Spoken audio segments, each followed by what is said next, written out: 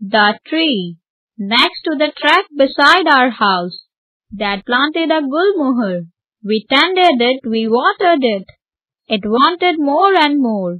When first its little shoots of green spread across the boughs, and some of us said, "Wow!" Its branches were so low, we drove the gods away and cows.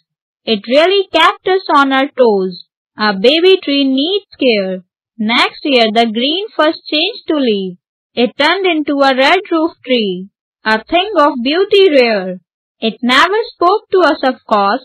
It just spoke to the winds, and now and then waved to the skies. But it gave us everything. Its falling flowers and its shade, they covered half the track. It sheltered us from sun and rain. The tree had paid us back.